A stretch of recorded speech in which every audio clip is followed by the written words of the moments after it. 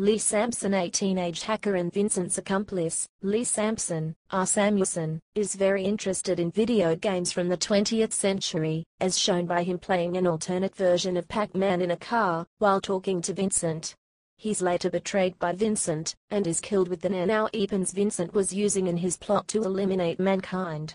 In an interview with A, the interviewer referred to Lee Sampson, a character in the film who unable to distinguish death in real life and death in a video game, when the interviewer asked A whether he wanted to question society's desensitization to violence with the character, who truly feels the pain of death. A responded by saying that he did not intend to make it a statement, as such.